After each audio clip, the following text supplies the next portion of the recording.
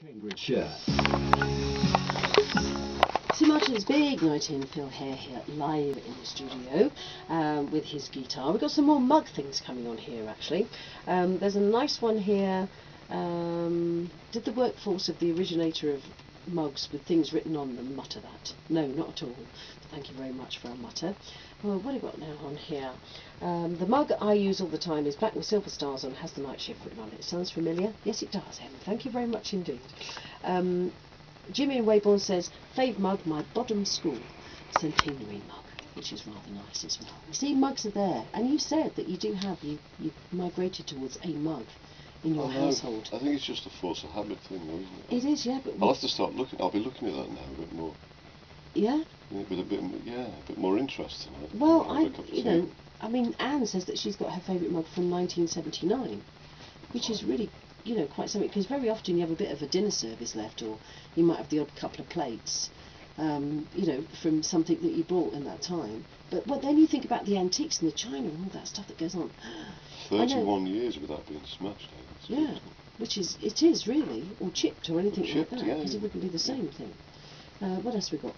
Lou says, my favourite mug reads, the older I get, the better I used to be.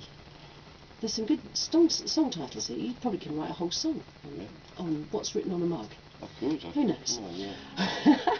All right, well, let's hear some more live music from you. What are we going to hear this time? I'm going to do a hedge fund shuffle now. So a hedge fund shuffle? Hedge fund shuffle, yeah. What's all this about now? Well, it goes like the clappers. This, so I need to keep me focused. It's really about when the credit crunch arrived. There was all sorts of blame being thrown about, and this is the guy that sort of slips between the wire, if you like. The guy that escapes the blame. Right. And, so people agree. Here he is live in the studio.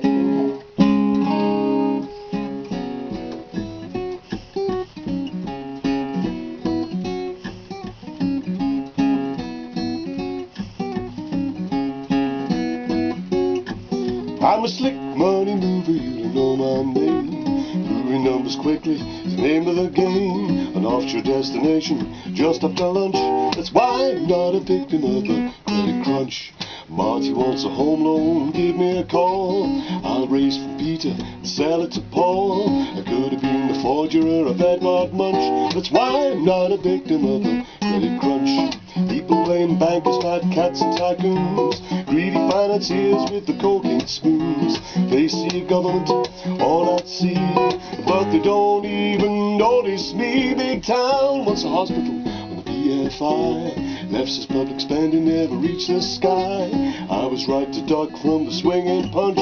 That's why I'm not a victim of the credit crunch. Now I'm sipping something slowly in Santiago sun. See the faces twitching, it sure looks like fun.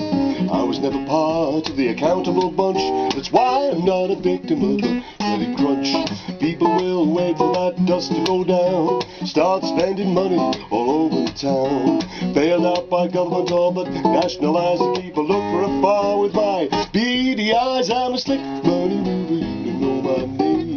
Moving numbers quickly, the name of the game. An offshore destination just after lunch. That's why I'm not a victim of the credit crunch.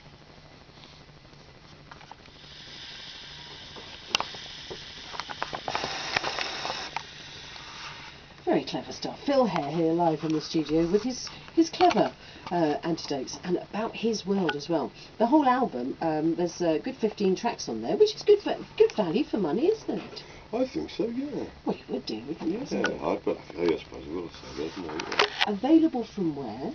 Available from the website. Which is? Which is the usual, www.philhare.co.uk. MySpace, Facebook, YouTube, and from 101 Records. You're everywhere now, aren't you? www.101company.com.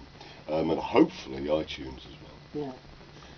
Do you think that, I mean, the way you write and things, and there's lots of people of a certain generation that kind of go, actually, yeah, we're fed up now. I mean, it's no wonder that people are buying boats and big campervans and going on and just changing their way of life. How have you changed your way of life since, over the last, 4 years or so, since you've been doing more, if you like, and getting more out there? How have I changed my way of life?